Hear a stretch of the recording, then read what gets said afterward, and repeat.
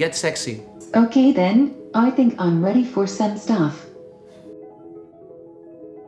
So inside of her head, she has a processor, and she has a controller, and she has a speech module, so she can hear you, and she can also feel you. Lovely. Touching the hands. Thank you for spending time with me. She likes the hands being touched. Now, if you go straight to here in the beginning, she won't like that so much. The mouth,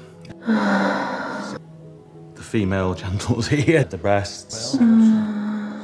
A machine that will be able to behave or to think and react like a human being. The processor interprets and makes her think or gives her a state of mind as to how she should react. The AI that you've made, Yeah. why did you choose to put it in a sex doll? Dolls like this, you can only buy in the sex industry. So there's already demand, so people already want dolls like this.